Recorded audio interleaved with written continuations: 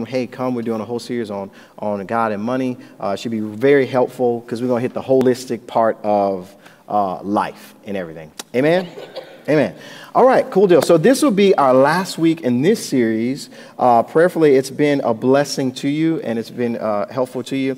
I pray I won't get in trouble today. Not in a bad way, but in a good way. Okay, so we're going to do a hodgepodge. I'm going to be honest with you. I say this every week. I really don't know if we can get through a lot of these. I only have 4 key things we're going to walk through. We're going to look at some what we would call urban legends, things that we hear about, but we're going to talk about, are they really found in the scripture? Are they there? Some of the things we're going to talk about are going to be very like, oh, it's very minute, but then it's almost like, hey, you know, we want to look at these and just make sure we're being people of the book and stuff like that. So we're going to cover 4 key areas, okay? Are y'all ready for them? Should I give them to you up front or should we just walk through them? I give them to you up front so that way you can be prepared. All right, we're going to look at number 1, was Jesus a carpenter? We're going to look at that. Was Jesus a carpenter? We're going to look at our holidays. Are they pagan? Should we celebrate them? We're going to look at that. Then we're also going to look at does the scripture teach that Christians are commanded to tithe? We're going to look at that. And then the last one we're going to look at is Revelation 3, 14, 18. God would rather you cold toward him than lukewarm. So we're going to look at that as well. And we'll see kind of where we end up after that. All right. Is that good? Is that helpful? Okay. All right. All hot button stuff. Okay. All right, so let me pray for us. God, thank you so much for this opportunity to once again gather. Thank you for your people, Lord, God, that you love and care for, Lord. I pray that you would be with us, God, as we talk through these certain topics, Lord, that we will be both challenged and edified to live in a way that you get the glory, and you get the glory in our lives, God, through our generosity, through our understanding of the word, and also for us as a church actually being life-giving and living for your glory, God, as the scripture teaches in Revelation, Lord. So, God, I thank you for this. We give you all the praise and glory and honor. In Jesus' name, amen.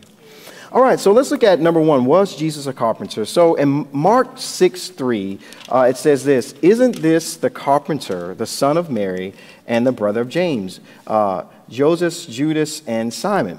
Aren't his sisters here with us? So they were offended by him. We also find the scripture calling Jesus a carpenter in other places. Matthew 13:55. Isn't this the carpenter's son? Isn't his mother called Mary, and his brothers James, Joseph, Simon, and Judas? So in the first century, a son would typically follow in the profession of his father. So Joseph, being a carpenter, would most likely have taught his son carpentry. Now, all major translations agree, but when we look at the really ancient translations, such as the Latin Vulgate, completed in about AD 40, it refers to Jesus as what we would call a faber, meaning a craftsman or artisan. Okay, so you look at the earlier translations, it really lays out that Jesus was a craftsman or artisan. So this is a more general term incorporating many different disciplines, not just carpentry. In fact, the Wessex Gospels, their Old English translation before the year 1000, it said Jesus was a smith, meaning one who works with metal. Now, the Tyndale New Testament, which was completed in 1526, he's called a carpenter. So what has happened is pretty much every translation of the Bible since that one, since the Tyndale New Testament, has followed just using that translation in any common English Bible. That, hey, Jesus, here he is, the carpenter, son of, Mary, and that kind of thing, right? So before that, there was much disagreement on using the phrase carpenter. But really, if we want to get to the bottom of it, we just need to go to the Greek. That's all we need to do, right? So in the Greek is the word carpenter, it's the word tekton, all right? The word tekton. And in fact, if you go to the Greek English lexicon, and we look at one of the most scholarly lexicons, the Loewe lexicon. It says this: one who uses various materials, wood, stone, and metal in building. Builder, carpenter, and it goes on talking about Matthew 13:55. And so anyone who is regarded as a tekton would be skilled in the use of wood, stone, and even possibly metal. All right. So we look at the Greek, it tells us right there what it is. So the best way to study this word is to look at it the way people used it in the first century and how they described it. So the ancient uses of tekton reveal several instances where this word was used to describe someone working only with wood. So one historian, you look all the way back to 1835, said this. It said, this man is a carpenter because he used an axe. Plutarch, who died in about 8020, said, and so a tekton would regard the welding of iron or the tempering of an axe. So a tekton in this writing referred to a smith, somebody who's working with metal. Philo, a first century Hellenistic Jewish man living in Alexandria, used the word in a manner consistent with the idea of a carpenter, but none of the words refer to only carpentry. So the last one, we look at Josephus, who is an ancient Jewish historian. He writes of a tekton as a builder who worked with various metals and wood. Now, if you look in the Old Testament, in Exodus 35, 30 through 35, it says this, Moses then said to the Israelites, look, the Lord has appointed by name Bezalel, son of Uri, son of Ur, of the tribe of Judah. He has filled him with God's Spirit, with wisdom, understanding, and the ability in every kind of craft, to design artistic works in gold, silver, and bronze, to cut gemstones for mounting, and to carve wood for work in every kind of artistic craft. And he goes on to talk about all the abilities that God gave these folks to help build that first makeshift temple to the glory of God. So Bible scholar Ken Campbell concluded that the Israelite builder did not limit himself to the working with only one material. He could move from metal to wood as the need or opportunity arose. So to summarize, a tekton was someone who worked with stone, wood, and metal. So Jesus did carpentry, but he also, most likely, was a mason and a smith.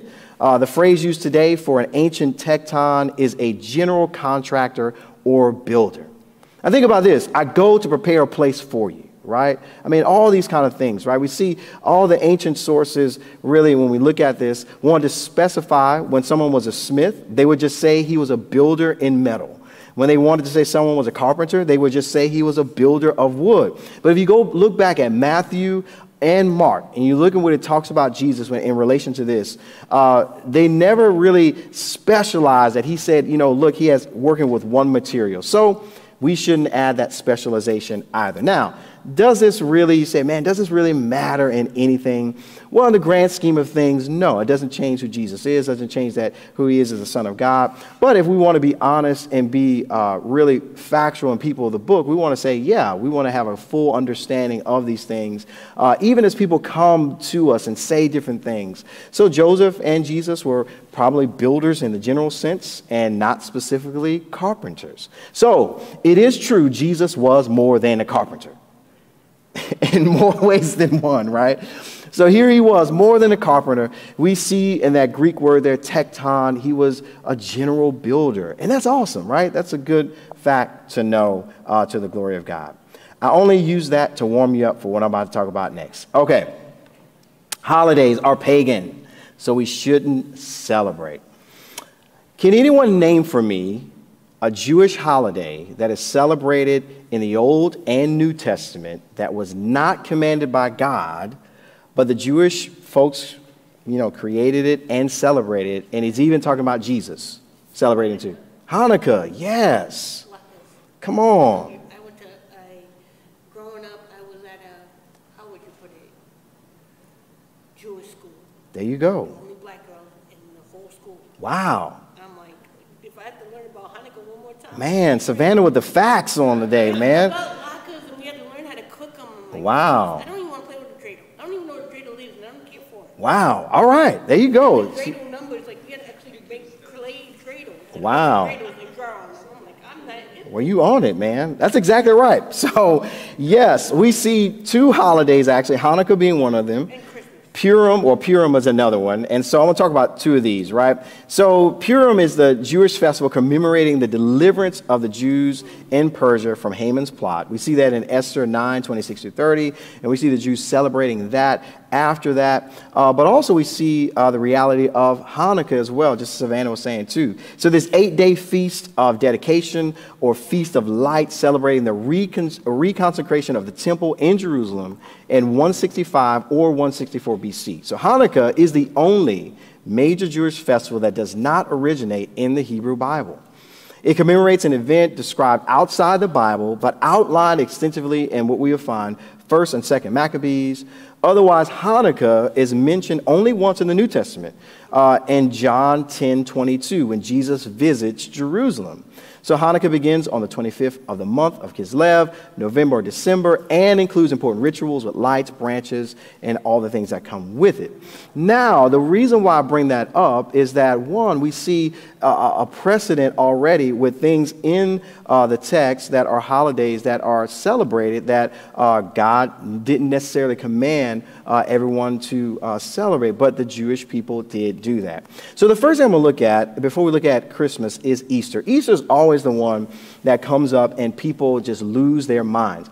And here's the thing. I'm going to look at Romans as well, that shows us how even when we're supposed to really have patience with the weaker brother, but also the stronger brother in the Lord should help the weaker Christian as well. And that there's things that we have Christian liberty in and that we have to be mature in. And so we're going to talk about that for a second, all right?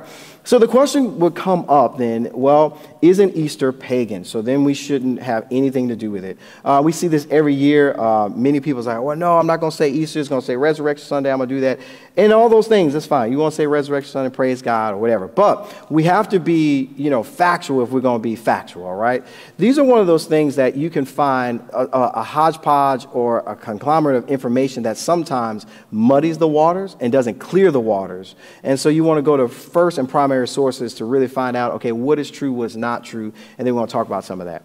Well, here's the thing. My good brother, Damon Richardson at Urban Logia, he has these 4 points, and I want to just outline them really quickly, and we don't even have time to go through each one. Well, one of the things we have to see is that if we look at history, there's nothing that supports the idea that this was pagan. And so, in fact, what we find is that the Christians celebrated the idea of Easter or the resurrection of our Lord, and we'll look at that in a second, around 165 AD. And so we have evidence that this was a common practice among even first century believers. Now, they called it, the festival called it Pascha, right? So this Greek word for Passover, where they celebrated not necessarily the Passover as in Exodus, but they celebrated the fulfillment being found in Jesus Christ, that Jesus was and is the fulfillment of that Passover lamb. 1 Corinthians 5:7 lays it out for us. For Christ, our Passover lamb, has been sacrificed. So where some of these things come from? Well, Easter as pagan comes from, as one historian put it, in antiquity, from an 8th century monk named Venerable Bede, who stated that Easter Moneth was named after the goddess Eastor. However, English professor Ronald Hutton of the University of Bristol, who specializes in pagan religion in early Britain, he stated in his book, Pagan Britain and Pagan Religion in the British Isles, that outside of the monk Venerable Bede, there's no historical evidence of the worship of a fertility goddess named Eastor among the Anglo-Saxon people, and no evidence of pre-Christian pagan festivals in the month of March or April. Well, where do we get some of this stuff from? Well, if we go into history and we look at Charlemagne or Charles the Great. Charlemagne Charles the Great was the king of the Franks, and he was really classified as the Christian emperor of the West. Now, he did much to shape the character of medieval Europe. He actually presided over the Renaissance in that area, and Charlemagne spent the early part of his reign on several military campaigns for one purpose. He wanted to expand his kingdom. So he invaded then, which was Saxony in 772, and he eventually achieved total conquest. And part of that was converting people and the Saxons, the Anglo-Saxons, to Christianity. So when that happened, Charlemagne had all these reforms. He changed how they handled money. He changed the standardizing of weights. He changed their legal structure, all that kind of stuff. And he also attempted to consolidate Christianity throughout the entire Saxon Empire. So he persuaded many eminent scholars to come to his court to establish a new library for Christians. In fact, even before Charlemagne the Great, St. Augustine went to the Anglo-Saxons, many before that, to try to preach the gospel to them, as history tells us that. But what we find is that there's no scholarly source that shows any month of the Saxon calendar named after a goddess for worship. So early Christians named March Easter Monath because based on the time of the year where they would celebrate the Pascha or the Passover. So we see this coming right there.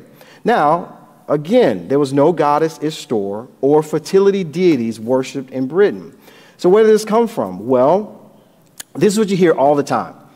And this is why you got to be careful, is because remember, if someone's coming along and saying, see, Christians are pagan, and then you're saying, yeah, we are pagan, you're really shooting your own self in the foot. Because essentially you're agreeing with those who are saying, oh, we're practicing pagan practices. Well, are we? Well, I don't know. Let's see. So one of the things that comes up often is that, well, because in Babylon there was a goddess named Ishtar, and you're saying Easter is the same. You guys ever heard of a homophone before? It's a word that sounds the same, but does not have the same meaning. It sounds the same, similar sounds, but no relationship between the two. Easter in itself, if you look at the meaning of the word, means opening. Ishtar means chief ones. Sounds the same, it's not the same. So Easter, in a short summary, is named after a time of the month, or March or April, the beginning of spring, when converted Anglo-Saxons celebrated the Passover of Christ being the fulfilled Passover lamb. In fact, if you look at one historical source, it says this: the feast of Easter came to be observed. So this is in the first century. Came to be observed in each place according to the individual peculiarities of the peoples, insomuch as none of the apostles legislated on this matter. What they were saying is this: essentially, you had people who had the freedom in Christ who said, you know what, we're going to celebrate this at this time to the glory of God. And there's no ruling from the apostles to say you can or couldn't do it. So the origin, you say, well, what about the origin of the word? What about that? Well, the origin of a word does not mean the word is bad, any more than the origin of technology used by Nazis, such as the jet engine, mean that it's bad. I love what Matt Slick talks about this, right? So if we're to avoid using words if they have a pagan origin, then we have to be consistent. So that means don't say Jupiter anymore. Jupiter, the ancient Roman god of the heavens and the weather. Mars, the ancient Roman god of war. What about Saturday? Saturday, the day of Saturn, the ancient god of agriculture. Hence Saturn Day, which became Saturday.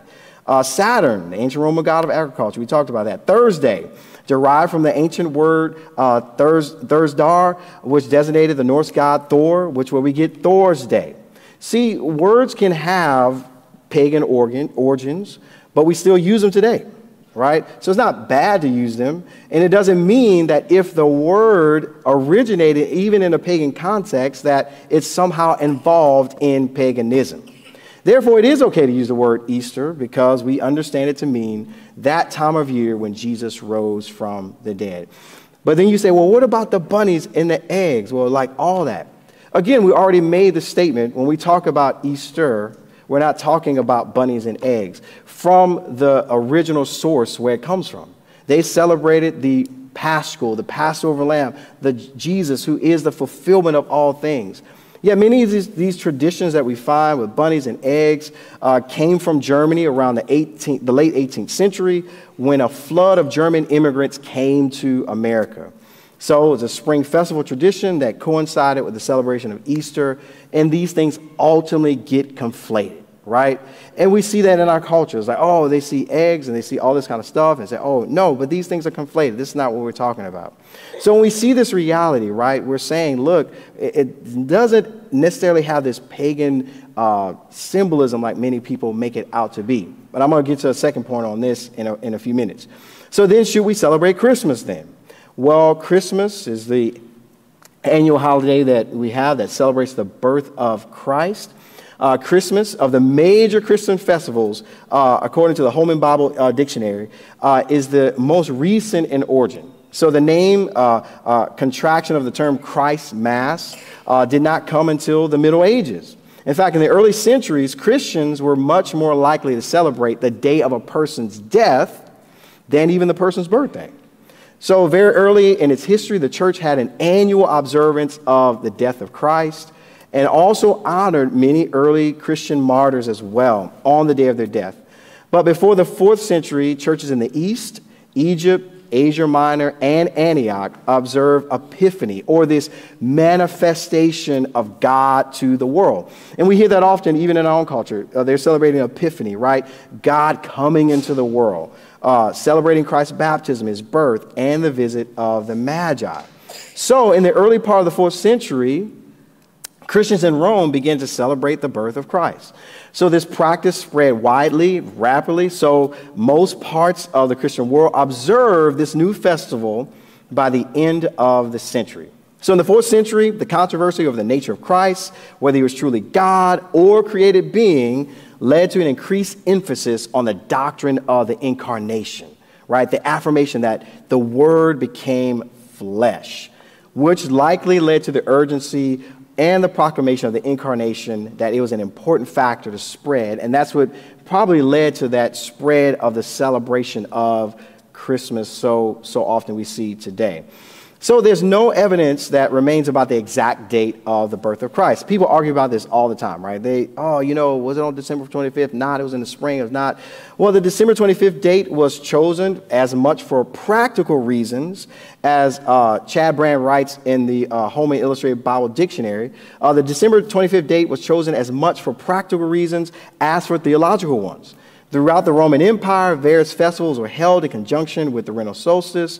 In Rome, the Feast of the Unconquerable Sun celebrated the beginning of the return of the sun. So when Christianity became the religion of the empire, the church either had to suppress the festivals or transform them. The winter solstice seemed an appropriate time to celebrate Christ's birth. Thus, the festival of the sun became the festival of the sun, the light of the world.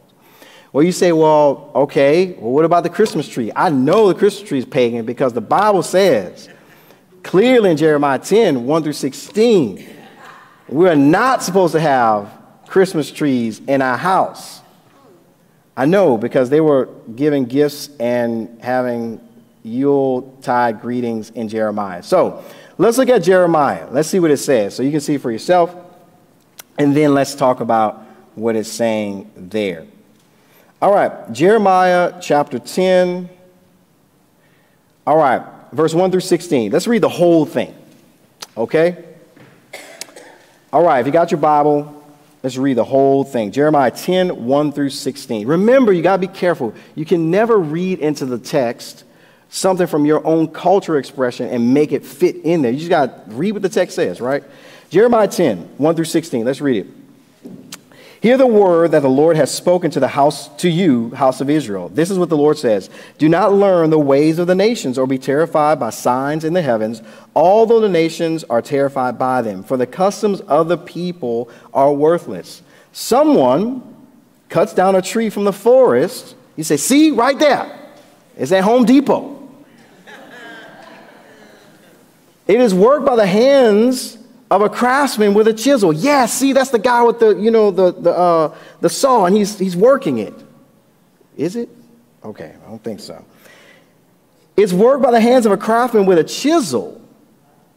He decorates it with silver and gold. It is fashioned with hammer and nails so it won't totter. Does anybody have ever seen anyone do that with a Christmas tree? No. Like scarecrows in a cucumber patch, their idols cannot speak.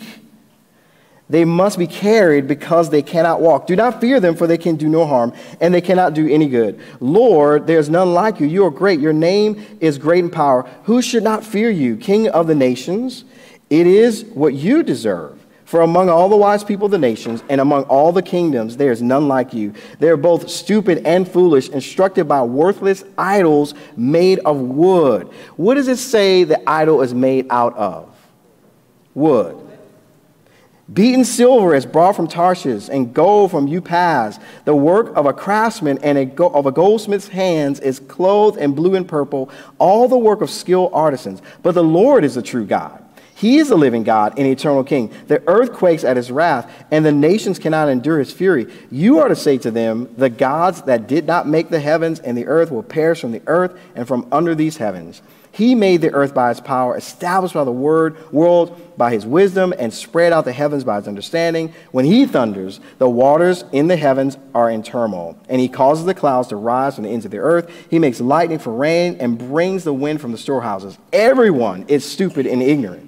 Every goldsmith is put to shame by his carved image.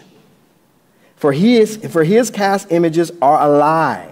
There's no breath in them. They are worthless, a work to be mocked. At the time of their punishment, they will be destroyed. Jacob's portion is not like these, because he is the one who formed all things. Israel is the tribe of his inheritance. The Lord of armies is his name.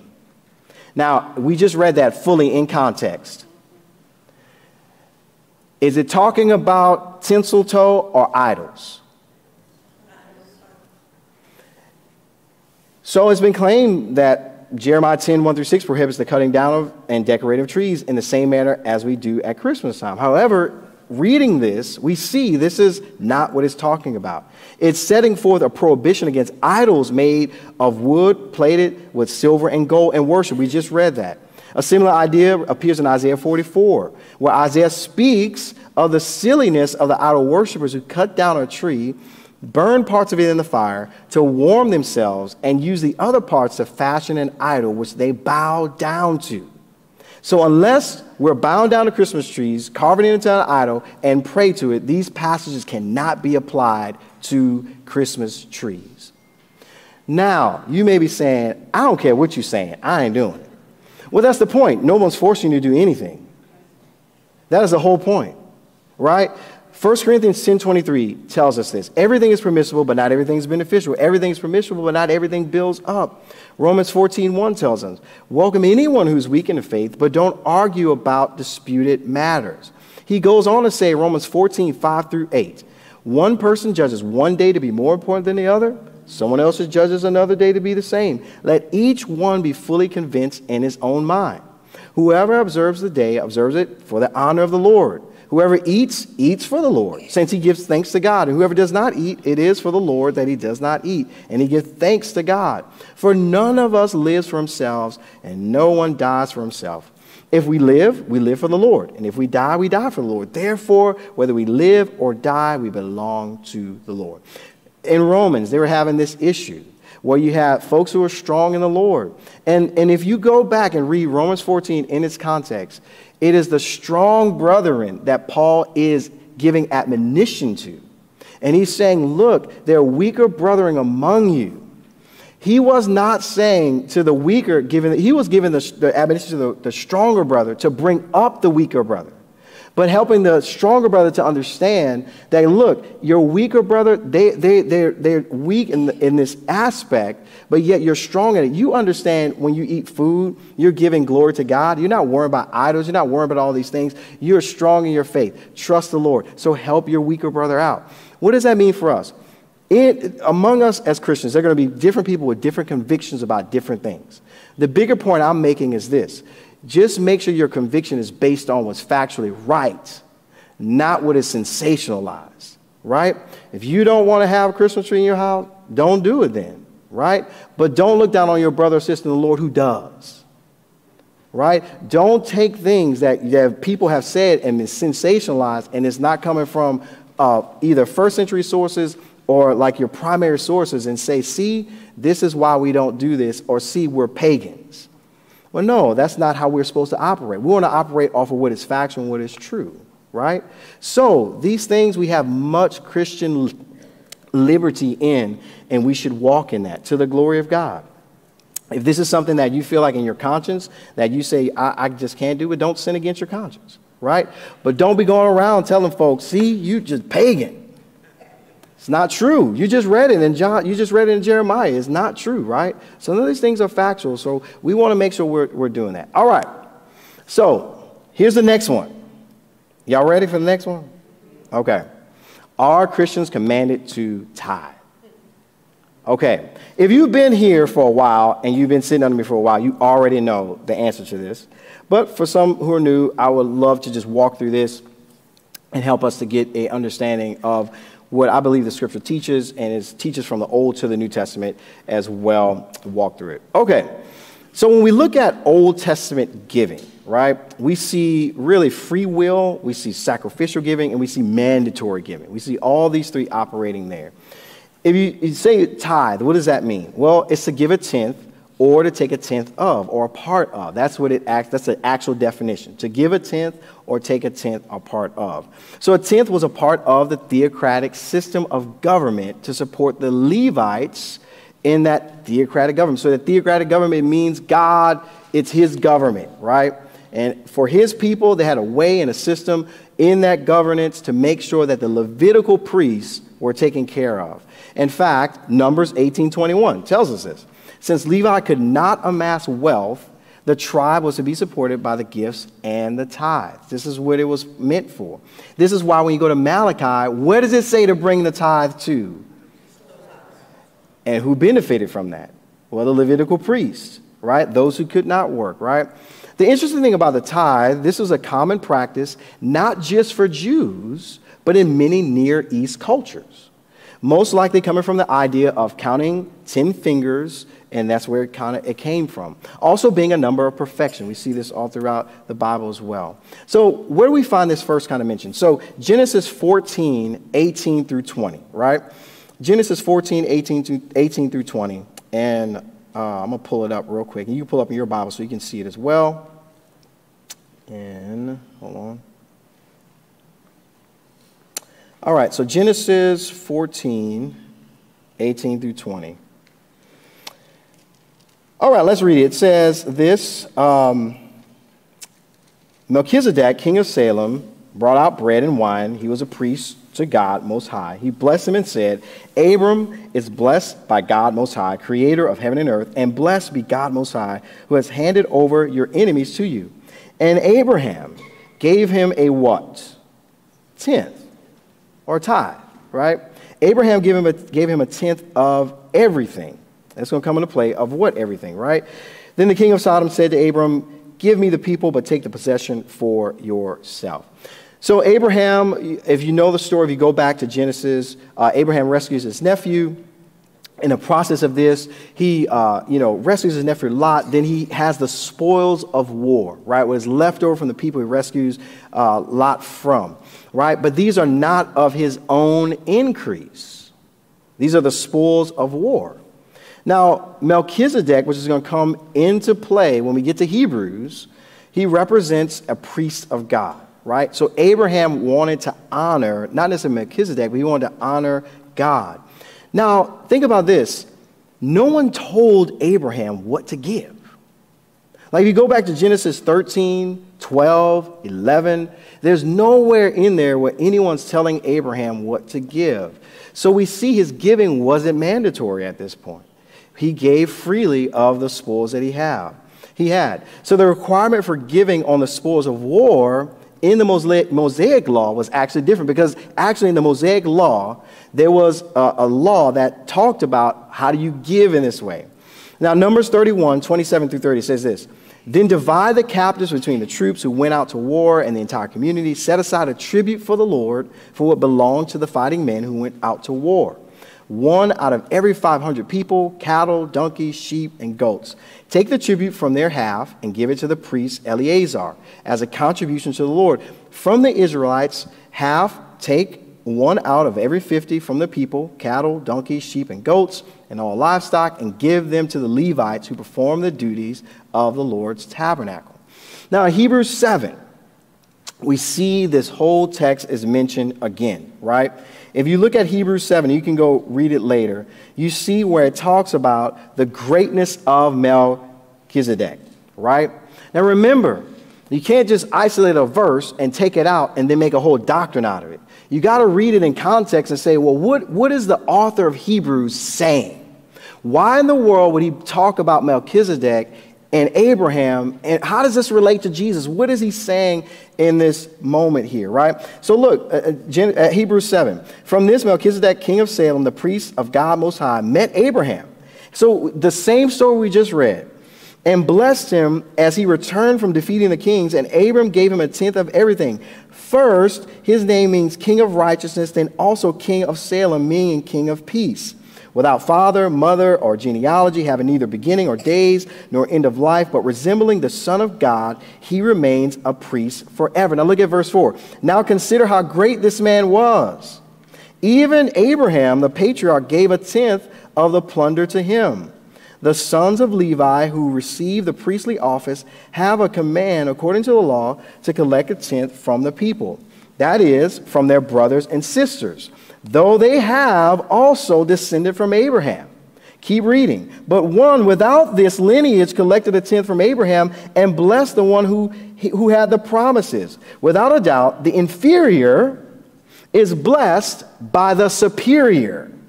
In one case, men who will die receive a tenth. Who is he talking about there? The Levites. Will die, will receive a tenth. But in the other case, Scripture testifies that he lives. And in a sense, Levi himself, who receives a tenth, has paid a tenth through Abraham, for he was still with his ancestors when Melchizedek met him. Now, verse 11 is the linchpin. Because up until this point, all he's talking about is what Abraham did with Melchizedek. We're going from the lesser to the greater. And who's the greater? Now, if perfection came through the Levitical priesthood, for on the basis of if the people receive the law, what further need was there for another priest to appear, said to be according to the order of Melchizedek, and not according to the order of Aaron? For when there's a change of priesthood, there must be a change of what? There must be a change of what? Law. Must be a change of law as well. For the one of these things are spoken about belonged to a different tribe. No one from it has served the altar. Now it's evident that our Lord came from Judah, and Moses said nothing about that tribe concerning priests. And he just goes on and on, essentially talking about Melchizedek compared to Jesus. So in Hebrews 7, this is mentioned about what Abraham did, but it's mentioned, but contextually, the author of Hebrews was not arguing for the continuation of tithing in the new covenant. Hebrews 7 stands to make the argument that Melchizedek's priesthood was superior over the Levitical priesthood. In fact, Paul Ellingsworth, a New Testament scholar, stated this: Abram's action is unrelated to the later Mosaic legislation on tithes, and this is not Hebrews 7's concern. Abraham lived 160 years, and at no time in Scripture is it ever recorded before or after this incident that he ever gave a tenth again. This is the only time that he ever gave a tenth that we know of in a record of 160 years on earth. So Jacob, we see in Genesis 28:22, and if I return safely to my father, then the Lord will be my God. This stone that I've set up as a marker will be God's house, and I will give you a tenth of all that you give me. Now, Jacob desired to barter with God, right, in this moment. What we see in the Old Testament as well, we see giving freely. We see the reality of Cain and Abel. We see Noah giving freely. We see Abraham giving freely. We even see Moses and the people in Exodus 25 giving freely to the Lord. The Lord spoke to Moses in Exodus 25, 1 and 2, tell the Israelites, take an offering from me. You are to take my offering from everyone who's willing to give. Then it goes on to say, then the entire Israelite community left Moses' presence. Everyone whose heart was moved and whose spirit prompted him came and brought an offering to the Lord for the work on the tent of meeting, for all its services, and for the holy garments. Now, Exodus 36, 6 and 7. After Moses gave an order, they sent a proclamation through the camp, let no man or woman make anything else as an offering for the sanctuary. So the people stopped. The materials were sufficient for them to do all the work. There was more than enough. In the Old Testament, there's not just one tithe. There's multiple. There's 3 separate tithes. Where are they? Well, let's look at them. Numbers 18, 21, and 24. You see the Levitical tithe, right, supporting the priests, other religious personnel. Deuteronomy 14, 22 through 27, we see the annual feast tithe. In fact, they ate this tithe, the people, with the Levites. So there were some years where God said, eat the tithe. And they ate it with the Levites, seeing that it was food. It was things that they brought to them. The third year, in verses chapter 26, 22 through 27, they were called to give this to the poor. They were called to give this away to the poor.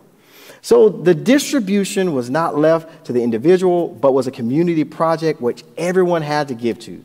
So the tithe, therefore, was for the neighbor. In that one, giving to the poor, they were giving to the neighbor.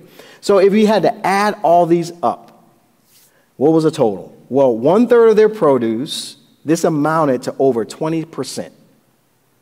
Now, we'll take that here. I mean, if you want to do that, that's awesome.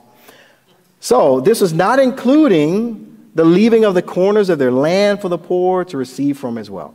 Well, what about first fruits? Well, God expected the Israelites to honor him by giving the first fruits of what he gave to them. That's exactly what God wanted them to do. Leviticus 27, 30 through 31. Every tenth of the land's produce, grain from the soil, or fruit from the trees belongs to the Lord. It is holy to the Lord. If a man decides to redeem any part of his tenth, listen to what it said. If any man decides to do what? Redeem any part of it. He must add a what? A fifth to its value. You know how people come around, they talk about, first fruit giving, first fruits offering. Well, unless you're talking about food, you shouldn't even use that language at all. Well, what do they do with this first fruit offering? They offered it up before any of the harvest came in, the first part of the harvest, as a sign of what was to come and follow. So no matter how small, it was a symbol of God's promise and the people's hope that the rest of the harvest would follow. This is why they did it. So giving 10%, or the tithe, was commanded of the Israelites, and therefore it was an obligation. It wasn't like I may choose to do it. It was like, no, you must do it, right? When Jesus died on the cross, he fulfilled the requirements of the law, and he made this idea of this 10% tithe obsolete. To continue to insist that it's still in effect is to nullify, at least in part, the sacrifice of Christ, and return to the idea of justification by works and law keeping. Now, I'm not saying everybody who teaches this is saying that. What I am saying is that can become the logical conclusion that you're working for a blessing. Now, some people give and they're not giving in that way. I know, for me personally, the way I was taught Malachi 3 and 10 was very much, it was eisegesis at the highest. Essentially, if you don't give, you're going to be cursed. But no one ever read that in context. Read Malachi 1, then 2, then 3. Why was God so upset? It's because he had a theocratic government in place, and the people, the priests, refused to follow his commands. The people refused to follow the Lord. And of course, God was saying, yes, you're going to be cursed. Why? Because you're disobeying me. But who became a curse for us? Well, 1 Corinthians 15:20 says this, but as it is, Christ has been raised from the dead, the first fruits of those who have fallen asleep. So the supreme model of giving in the New Testament was not based on 10%, but 100% commitment of personal resource to the Lord. Everything. In the New Testament, it says, nowhere does the New Testament require Christians to tithe in the sense of giving 10%, but it does reiterate many things associated with this idea. Those who minister are entitled to receive support, 1 Corinthians 9:14. The poor and needy should be cared for. Those who give can trust God as a source of all that's given to supply their needs, and giving should be done joyously. We see that in 2 Corinthians 9. The New Testament directs that taxes be paid to the state, which replaced Israel's theocracy, right? Here's a question for you. Do Jews tithe? Honest question. Where's the temple? But there is no temple. There is no temple to bring anything to. You see what I'm saying? There is no temple. The temple's gone. There is no temple. It was destroyed in 70 AD. So what do we look at? Well, Paul's vocabulary and teaching suggests that giving is voluntary and that there's no set percentage. Following the example of Christ, who gave his life, 2 Corinthians 8:9, we should cheerfully give as much as we have decided, 2 Corinthians 9:7, based on how much the Lord has prospered us, according to 1 Corinthians 16:2, knowing that we reap in proportion to what we sow, 2 Corinthians 9:6, and that we will ultimately give an account for our deeds, Romans 14:12.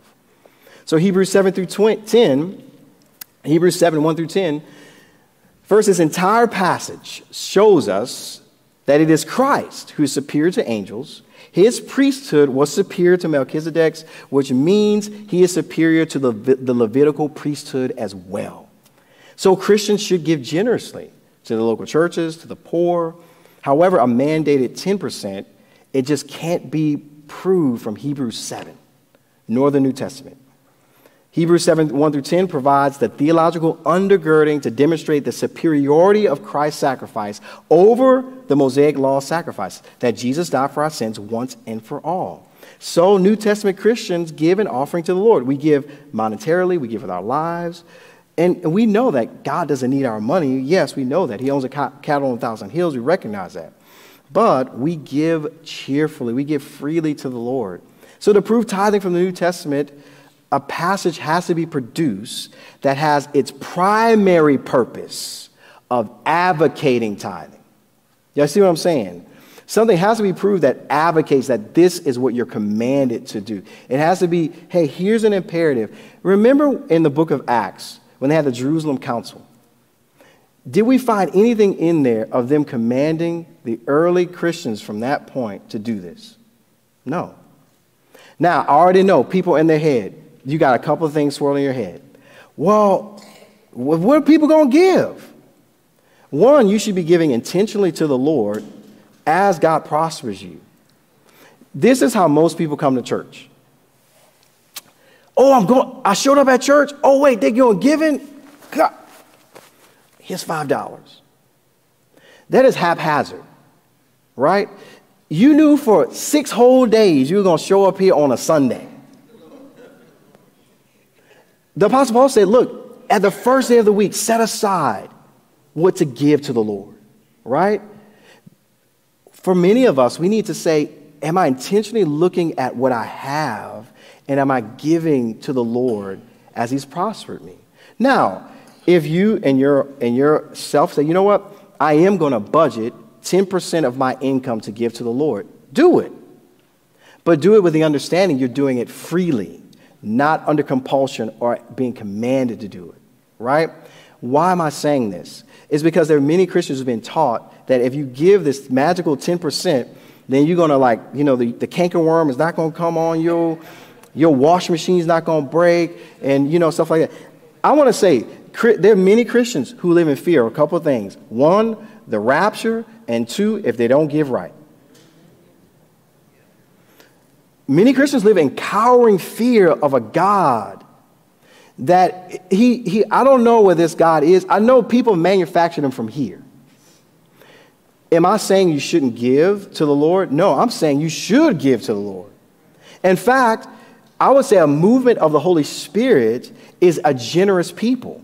We see it in Acts as they gave and laid at the apostles' feet. We see Ananias and Sapphira actually being destroyed for lying.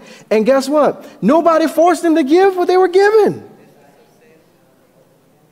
What I'm saying to each one of us is we need to check our hearts and say, Lord, am I giving freely?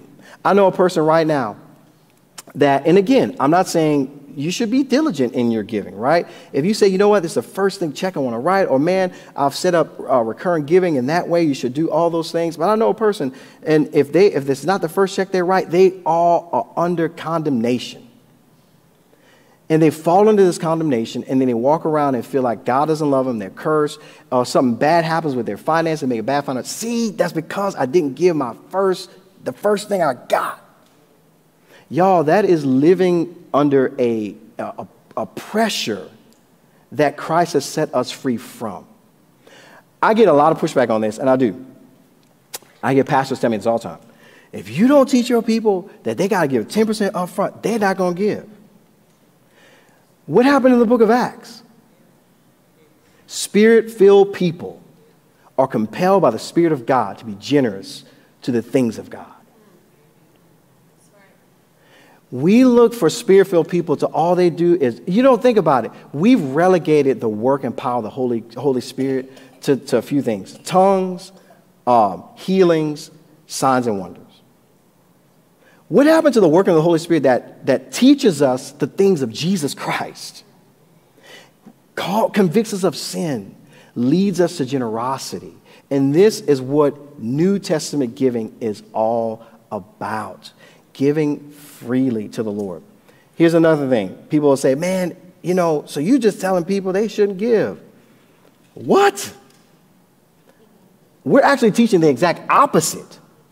We're saying you should be so intentional with your giving that you're looking at what you have and saying, am I utilizing all my funds to the glory of God? The one thing I know I'm guilty of as a sin that I was talking to the Lord about this the other day. You get this subscription here, get this subscription there, subscription, and you just forget about it. Next thing you look up, you got $100-something coming out. And then you're like, $100 going out? I'm not even using this stuff. Well, I could take that and maybe say, you know what? I met with a missionary couple the other day. They left their home, left their corporate job. They're in Orlando. They're doing mission work towards pastors and their wives. They do these things called Weekend to Remember, and they're 100%, like whatever people give, that's what they live off of. We spent a whole hour on the phone with them. And I got on that phone and I said, Lord, it would be a shame if we do not support these people. He said, how are you going to support them? Well, I'm going to go back. I'm going to look at my budget. I'm going to say, what frivolous spending do I have? And it's a lot. It's not that it's sinful, but it's like, am I using my resources for the glory of God? You say, well, you pay by the church. You give to the church? Yeah, I give to the church. This is the church I'm a part of. I'm a sheep here as well, right? Giving to the Lord. All right, let me keep going. Here's the last one. All right, here's the last one. Here's the last one. God would rather you be cold towards him than lukewarm. All right, I don't know if I can get through all this, but let's look at it. Revelation 3:14-18. Write to the angel of the church in Laodicea. Thus says the Amen, the faithful and true witness, the originator of God's creation. I know your works, that you're neither cold nor hot. I wish that you were cold or hot. So, because you are lukewarm and neither hot nor cold, I'm going to vomit you out of my mouth. We've probably heard that preached a bazillion times, and oftentimes it's always talking about being on fire for God, and the lukewarm person is on the fence. But is that what it's saying? No. So people may refer to someone as being cold today as lacking passion or affection. Now, the word is never used that way in the Old Testament. However, it appears to have occurred frequently used in the first century outside the New Testament, this idea of being cold. So the word cold doesn't occur much in the Bible. So when we say someone is hot, we could mean they're angry, could mean it's summertime and their temperature is up, right? Or some people would say, well, they're hot, they're on fire for God. Yet, remember, we have to look at when John wrote this under the inspiration of the Holy Spirit, what did the first century church get? And did they understand what he was saying? So when we look at the use of the word hot, even in the early church, we don't find any references for hot that mean being on fire for God. Okay? So one Greek dictionary states that hot never referred to a favorable attitude towards someone. The Greek word for lukewarm means between hot and cold. So the background for these words are found in understanding the aqueduct system in Laodicea. This city was formed, and it was at the center of these trade routes. So that's how the city was formed. So Laodicea didn't have any natural water supply. Now remember, he's writing to this church.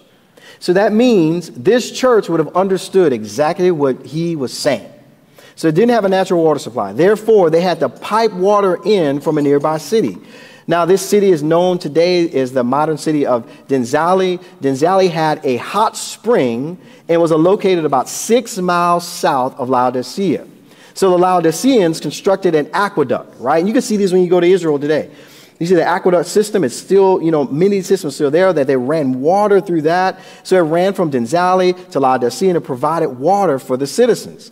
Now, they had a nearby city that they had their own water sources. So 6 miles north of Laodicea was a city of Hierapolis, which was known for its hot spring.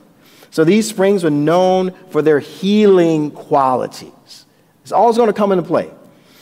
12 miles east of Laodicea, right, there was a city there that was known for its pure and refreshing drinking water.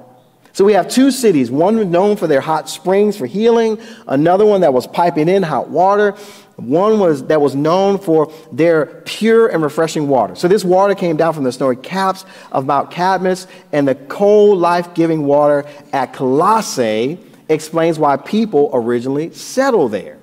So someone could stand in Laodicea and look towards Colossae and see the mountain caps that provided all the cold water. You guys ever been so hot where you got a drink of water and it was the best thing you ever had in your entire life? Right? So cold could actually mean something positive, correct? Okay. So this idea, as it talks about in the scripture there, this reference of vomiting or spitting out of his mouth, what is John talking about here? What is the example he's using? Water. That's the example. He's talking about water here. Right? So he's referencing this idea of water. That's what he's talking about. So the people of Laodicea, right, they heard hot, cold water, right? They were thinking about the water from Colossae, the water from Hierapolis, right? That would have been in their minds. But both of these were good. The hot was good and the cold was good. So in Revelation 3, hot does not refer to being on fire for the Lord, but being spiritually healing, right? We talk about those healing waters that they believe that were there, right? This idea of being spiritually whole and healthy. Cold doesn't refer to being against God. Instead, cold refers to being spiritually refreshing, to be a life-giving church. And that's the point he was making to them, right? Both of these are good. Cold and hot are good, right? Because that's what we should be. Spiritually refreshing, bringing healing, but also, man, making sure that we're a life-giving body to the glory of God. Well, what about lukewarm? Well, when the water from Denzali reached Laodicea, it was no longer hot, but it often was lukewarm. So the citizens, they would take the water, put it in jars, set it to the side because it would often be still warm. But what would happen is visitors would often come, take a drink of that, and because they weren't used to it, thinking it was going to be cold, they would spit it out. But not only that, if a visitor did drink it, because of the minerals, as one commentator said, because of the calcium carbonate in the water, it would upset their stomach and they will vomit out the water. So, what does he say? I know your works. So right here, it's talking about it, it's telling us about it right there, right? It's not about faith or being cold towards God or on fire for God. This letter is written to a church about their actions, and these actions then are evident of their attitude. So cold and hot are positive, while lukewarm is negative. So the hot water stands for that spiritual healing that a church should be bringing. The cold refers to those being spiritually refreshed or life-giving, and the lukewarm water refers to those who are lacking in those good works. So this does not mean hot on fire for the Lord, or cold against the Lord, or lukewarm as you're fence sitting, right? But we're called as a church to be zealous for good works, and our love for him should overflow into our lives. Amen? All right, I threw a whole bunch at you. All right, I'm done. Questions? Anybody?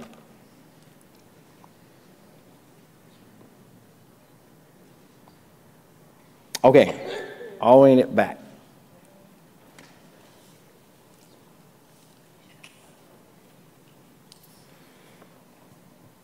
I don't really have a question. I just want to acknowledge that I appreciate the way you broke down the Revelation text. I had a brother in Christ explain it to me, and that's how he explained it. It made more sense instead of the, hot and cold being on fire. And you have to understand the historical context. I appreciate you for bringing it to the light.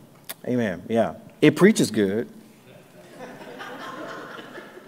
It does, man. They're like, man, get fire. You better be cold for the Lord. You better be on fire. Troy Claus was here, Yep. Don't worry. That's. I just got off the phone with him. That's what he's talking about. Yeah. You know, I didn't know much about geography at all, and so when Troy Gauze broke it down, that was the first time I heard it. But that is so, it just really relates because we Yeah. can visualize this. Yeah. No, it's good. It's awesome. Or anybody else? Anybody else?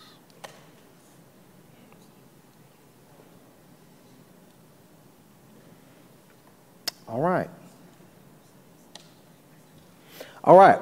So unless there are no questions, we're going to wrap it up. All right. We're going to wrap it up. All right. So remember, next week we'll have prayer. All right. Prayer. We'll have prayer at 6. And then we won't have this directly after. But the following week, we'll kick back up with a new series called God and Money. We're going to be walking through a lot of good stuff. So if you have money questions, you have stuff like that, anything going on with finance, make sure you bring it so that we can grow together to the glory of God. And yeah, I purposely did talk about giving right here before we talked about that, right? So we want to be a generous people, right? And we want to do it in a manner that is giving God glory, not under compulsion, not feeling like we're under that pressure, but really man, we want to please the Lord with all of our lives and everything. Amen? All right. Well, let me pray for us and we're all done. Lord, thank you so much for this time together. Thank you for this Wednesday night series, Lord. Thank you for allowing us to walk through so many different things, God. I thank you, Lord, that we'll be able to walk into a new series in the next week and a half where we can grow and continue to learn and grow together as a people. Help us to be Spirit-led, Spirit-filled people, God, that are just amazed at your love, amazed at your grace, amazed at your mercy, Lord, and let your Spirit once again fill our lives, fill our sails of our lives, God, that we, Lord, are like the early church, that we are generous with our time, our resources, God, and Lord, seek to reach others with the good news of Christ. Help us to be loving, compassionate, Lord, and walk the path that you've called us to walk. God, we give you thanks and praise. In Jesus' name, amen. All right.